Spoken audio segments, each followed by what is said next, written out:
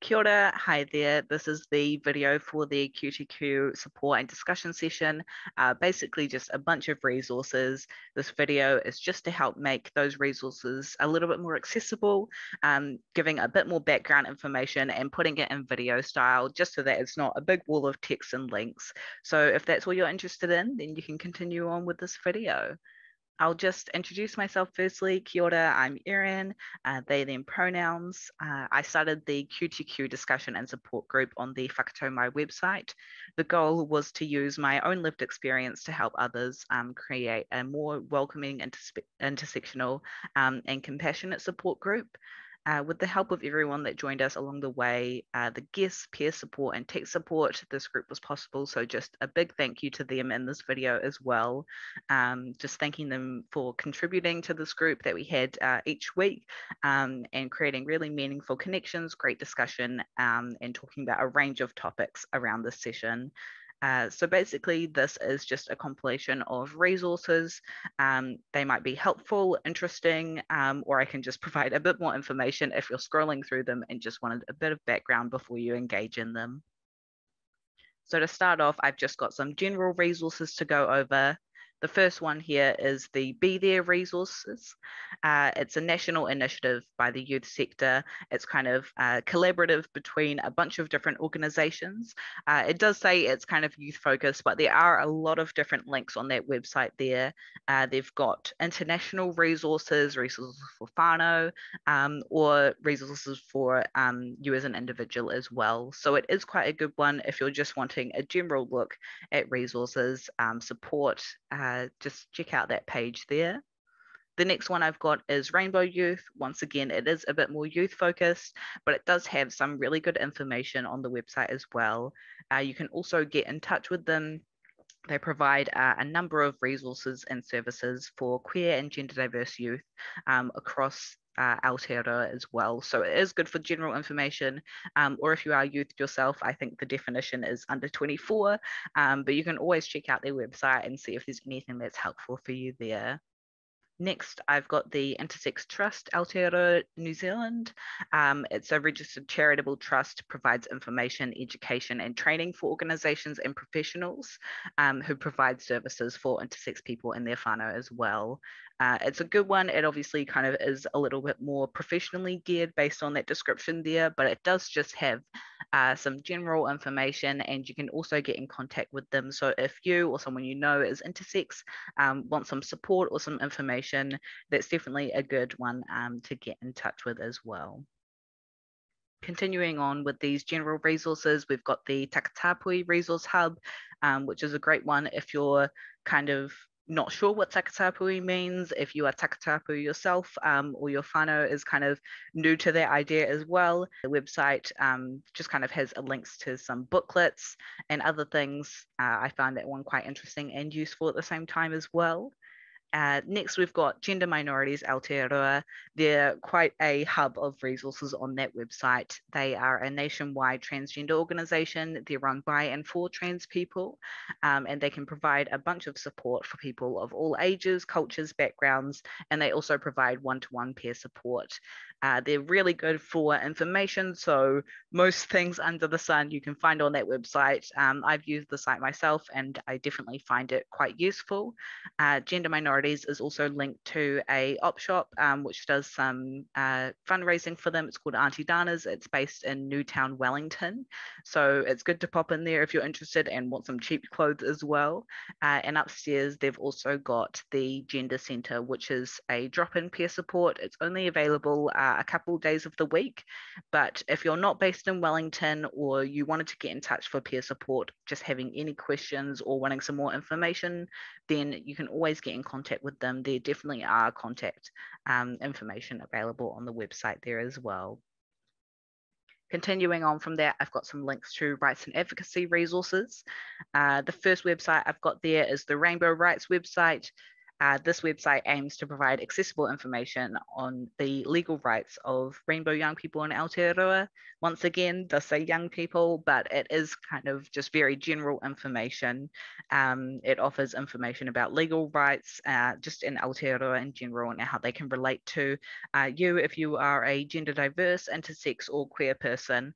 It is quite useful in general for information. So that's a good one to check out if you're just kind of looking in general to see kind of what the bounds of your legal rights are in Aotearoa. The next one here I haven't used myself, but it does look quite useful. So if you or someone you know is a refugee or asylum seeker living in Aotearoa and they identify as under the LGBT community, then this website is really useful. It can provide support, links people to lawyers and different organizations and services. So they can do advocacy and all sorts of other things. It seems really useful. So once again, if you or someone you know is an asylum seeker or refugee in Aotearoa, that might be a good website to get in touch with. The next one I've got here, linking back, is Gender Minorities Aotearoa. Once again, like I said, they are quite the hub of information. I've specifically just linked their human rights and discrimination page here as well under this topic, just because it's got a really good list of information there. They've got kind of the bills and laws directly linked there that you can have a read over. It is quite helpful, but it can be a bit jargony because it is linking directly to the laws and bills there. So there is also a contact link if you scroll to the bottom of the page, and that way you can get support or information relating directly to your situation or questions that you have. Next here, I've got some local resources. It is kind of hard to compile local resources across Aotearoa. So I found this quite helpful website called the I'm Local Project. It focuses on contacting high schools, medical centres, hospitals, libraries, maraes, and community centres, more so in rural and isolated areas of Aotearoa.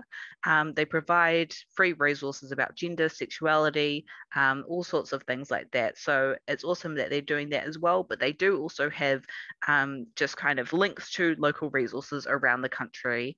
So if you have a look on the website, I've just got a photo here as well. You'll see a map of Aotearoa, New Zealand, and you can just click on your local area. It does have some general resources and it has some local resources depending on the area that you click. So if you are looking to get in touch with someone, peer support groups, all that sort of things, or just want to see what's available in your area at the moment, the local project website seems like quite a good option there as well.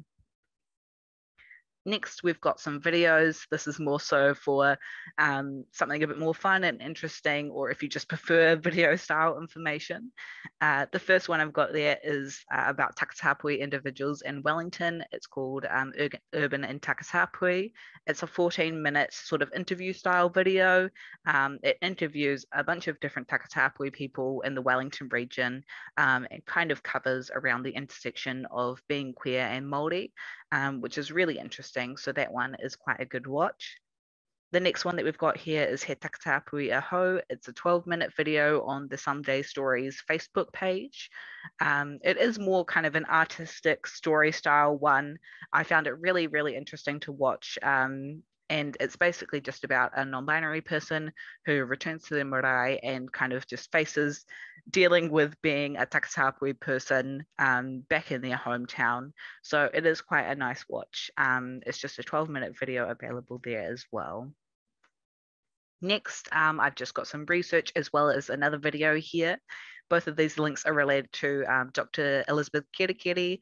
The first part of that is her thesis, which is just about the emergence of the Takatapui identity. It is quite an easy read for a thesis. I've read a decent amount of it myself, and you can view it for free on that website that I've linked there. You can just press view, open, and open that PDF there.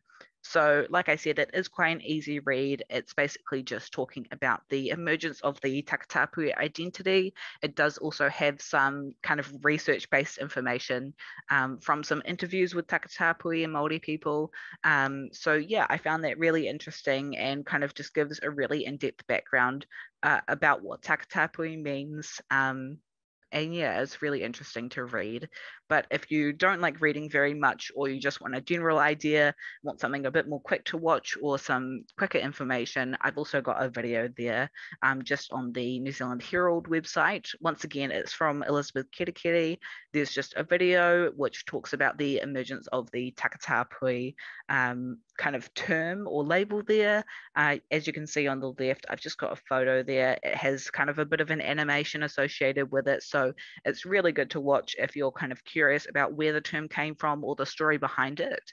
And then it also involves a couple of interviews there with Takatapui individuals. So that's a good one if you don't want to read the thesis or you just want a bit more information about the background of Takatapui.